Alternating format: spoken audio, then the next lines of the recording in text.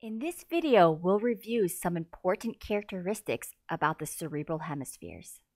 It's important to remember that the cerebrum is divided into two hemispheres, the left and right hemisphere, by this fissure or deep depression known as the longitudinal fissure.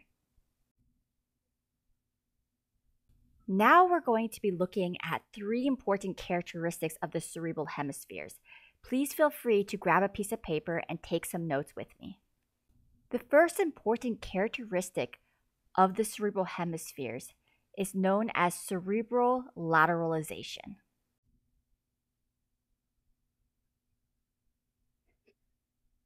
Cerebral lateralization is the functional differences present between the left and right hemispheres of the brain.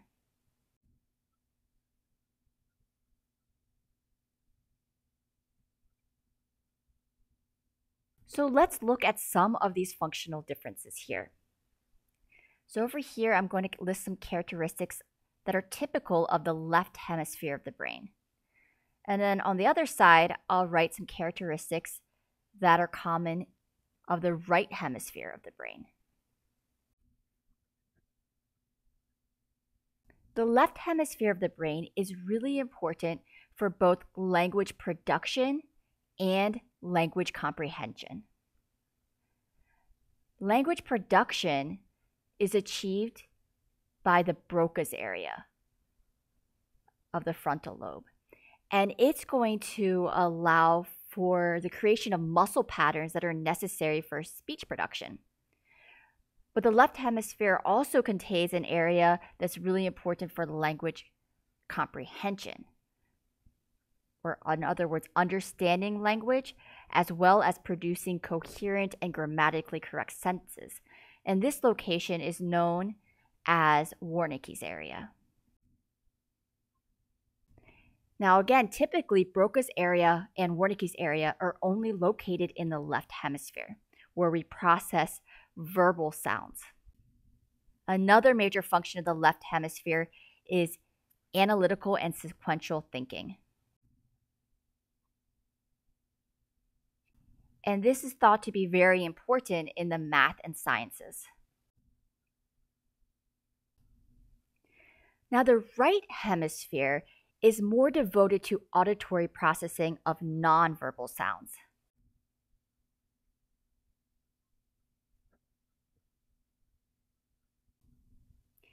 And this is why we usually think of this as the music side of the brain. The right side of the brain is also better at recognizing faces and spatial relationships.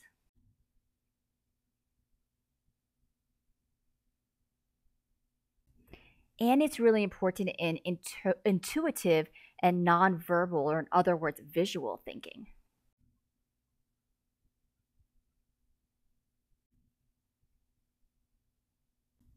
So some people are better at thinking visually. So when they're thinking of things, they think of it in pictures or maybe even like little movies in their head. Whereas other people, when they're thinking of things, they're usually thinking in words. I just realized recently that, I almost never think in images. And I don't even know if I'm capable of seeing images in my brain. So if someone tells me to think of an apple or something like that, like I can describe it, but I don't actually see an apple in my head. So it's really interesting how some of us are able to perceive our world and think in these different ways. Now, this ability to recognize faces and spatial relationships, and this ability for kind of intuitive or more emotional thinking, tends to be associated more with the arts. And that's why we usually think of people that are more into the arts as using more their right hemisphere when they're thinking. Another really important characteristic of the cerebral hemispheres is that each hemisphere receives sensory information from and sends motor commands to the opposite side of the body.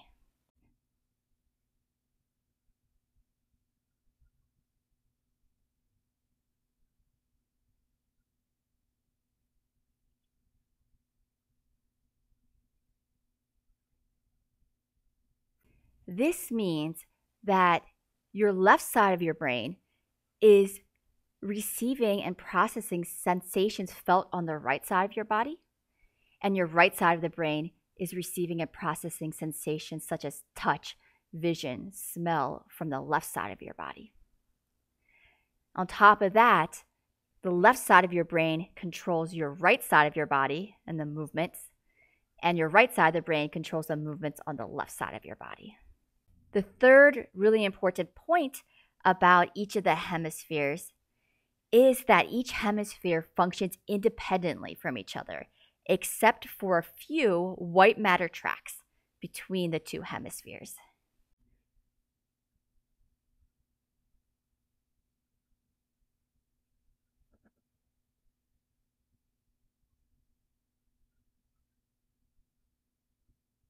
These white matter tracks are composed of bundles of axons that allows for the transmittance of nerve signals between the two hemispheres.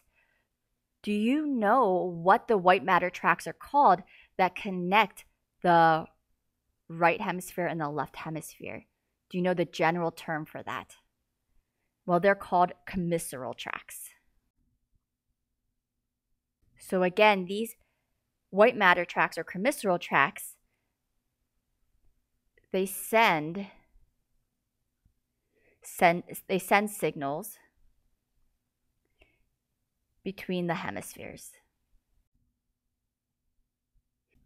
Do you know the name of the largest commissural tract between the left and right hemisphere? Well, it's known as the corpus callosum.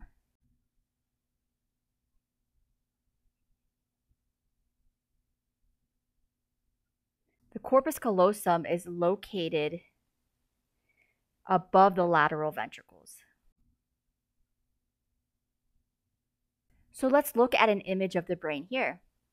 Here you can see some of the connections between the right and left hemisphere. So on the left here, we see a mid-sagittal view of the brain. There is a connection right here between the two hemispheres, known as the posterior commissure. It's really small. And then in the front here, we have the anterior commissure, which is also really small. The corpus callosum is the largest connection. Again, it's above the lateral ventricles. And on the left, it's highlighted in yellow here. And then on the right, this is a coronal section of the brain, and you can see it highlighted right here, connecting the two hemispheres. Now let's test your understanding of the differences between the left and the right hemisphere. I'm going to read each one of these descriptions here, and I want you to tell me if it describes the left hemisphere or the right hemisphere. First, it detects smells from the right nasal cavity. That would be the left hemisphere. Controls movement in the left hand. That would be the right hemisphere. Processes images from our left visual field. That would be the right hemisphere. Detects the feeling of shapes from the right hand. That would be the left side. Which side of our brain is considered the science center? That would be the left side. Math, also the left. How about intuitive or emotional thinking? That would be the right side. Which side is thought to be most dominant when performing the arts? That would be the right side. Which side of the brain processes nonverbal sounds, such as music? That would be the right hemisphere. Which side of the brain has superior recognition of faces and spatial relationships? That would be the right hemisphere.